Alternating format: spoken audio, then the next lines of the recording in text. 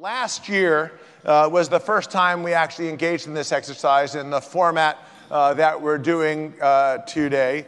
And it was actually a very detailed 78-slide, data-rich logic for where it was we were and what it was we were trying to do and where it was we were going to at least provide you for the fact that strategy at the institution doesn't come out of thin air, okay? And that, in fact, the institution had one. And I remarked that I was lucky enough the night before the presentation of the State of the College to get a download from a blog, www.gapingvoid.com, that articulated what I thought was a perfect strategic logic for the institution.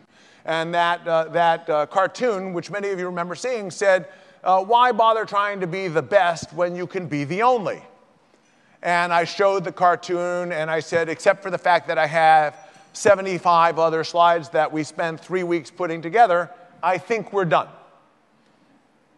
So, what have we done over the last year? Although large parts of our energy continuing to go into making sure that we're not only the best, but we're the only, we had the opportunity to engage Hugh MacLeod, who was the cartoonist and artist who actually did the work behind that cartoon and who is the pen behind WW Gaping Void.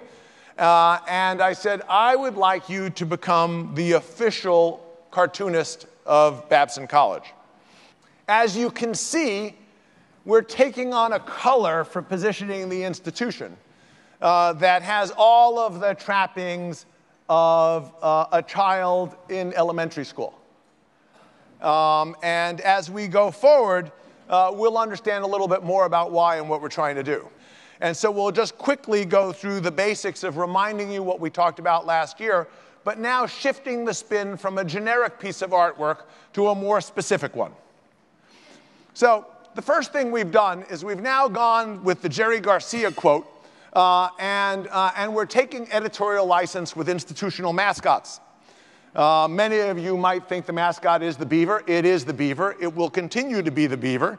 But alongside the beaver now we actually have this oversized pickle. And on the left side you have an undergraduate cartoon, and on the right side you have an MBA cartoon. And it essentially says, don't be the best in the world at what you do. And next to Babson on the undergraduate agenda is the University of Southern California, Indiana University, Berkeley, UPenn, otherwise known as Wharton, and MIT. And those are numbers 2, 3, 4, and 5, and 6 in the US News and World Report rankings. On the MBA side, we have the Babson MBA standing in front. And then there we have MIT, Harvard, Wharton, Kellogg, and Stanford. Now, in both of those situations, what you see are a collection of extraordinary institutions with an incredulous look on their face, trying to figure out how within the confines of these great universities they find themselves standing behind a small college. And, but this isn't the strategy. Being number one at what we do, as we talked about last year, is merely an outcome. This is the strategy. The strategy is to be the only one in the world who does what you do.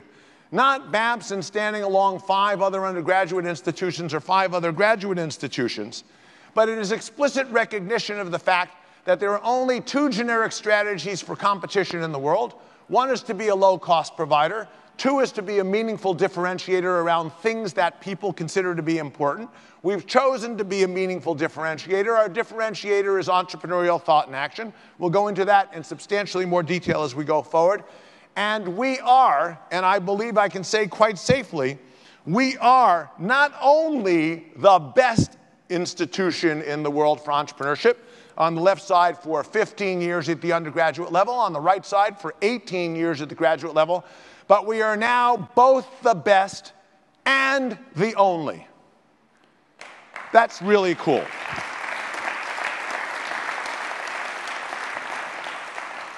And we did it in some reasonably unsophisticated and straightforward ways. For example, we earlier on were debating our position in entrepreneurship and had serious concerns about the fact that that position in entrepreneurship was at risk because other institutions were targeting entrepreneurial activity and they had money. The basic argument that we had going into the strategy in 2008 was not only was that an inaccurate representation of reality, but in fact, it gave us a great opportunity to recognize that there were things about Babson that were incredibly special that were not necessarily related to the accumulation of wealth as an institution. And that money, although it is wonderful, has an amazing capacity within higher education institutions to, as often as not, build walls rather than tear walls down. This is an institution where the faculty has regularly and routinely been involved in extraordinary interdisciplinary work without the traditional boundaries of academia, in ways which I'm always fond of saying. When my wife was on the faculty and on the curriculum design committee here in 1994 for the MBA program, I was chairing the curriculum redo at Harvard Business School. The Babson curriculum redo was done on my cookie budget. And Babson got 20 times more done than we ever got done with our work at the Harvard Business School, because we were all incredibly smart people standing behind incredibly solid brick walls that were well endowed and expensively built.